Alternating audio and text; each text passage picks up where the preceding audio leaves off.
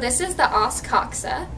We'll go first through the 3 different bones of the os coxa. So there's the ilium, which is going to be from here up. Then we have the ischium, which is going to be this part of the bone.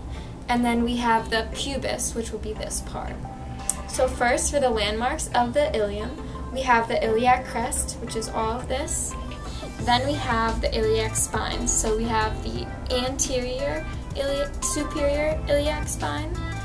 We have the anterior inferior iliac spine. Then we go to the posterior side of the ilium. So we have the posterior superior iliac spine. Then we have the posterior inferior iliac spine. Next, we have gluteal lines. So the gluteal lines will be, here's the first one. This will be posterior gluteal line. Then we will have the anterior gluteal line, or middle. It can be called middle or anterior gluteal line. Then we have the inferior gluteal line, which is right here. Next, we have the greater sciatic notch, which is going to be this notch. Then we have the tubercle of the iliac crest, so we know this is the iliac crest, and when you look down on it, this projection out is going to be the tubercle of the iliac crest. Then we have the auricular surface, which is going to be right here. That's going to articulate with the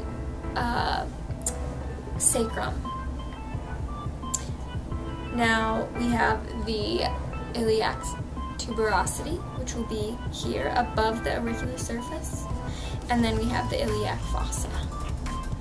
For the ischium, we have the ischiotuberosity, which is this bump, rough surface. That's what your butt sits on.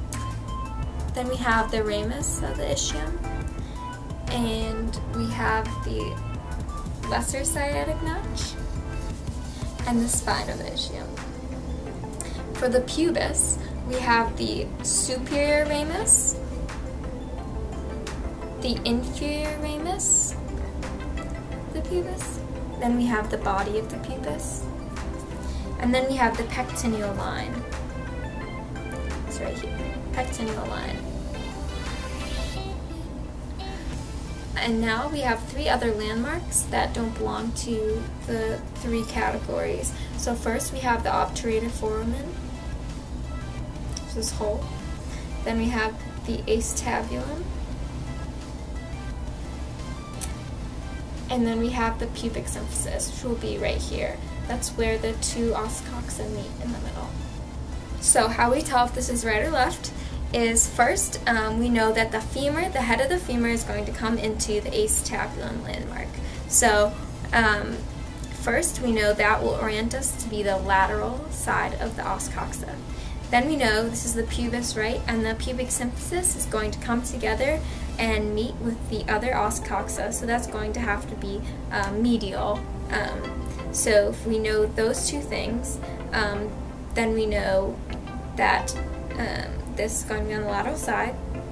We know the pubic symphysis is going to come together, and it's also going to be anterior, so that's how we know if it goes this way or this way. As well, the auricular surface of the ilium articulates with the auricular surface of the sacrum. So we have the sacrum, the femur, head of the femur goes here, and then the other os coxa comes to meet.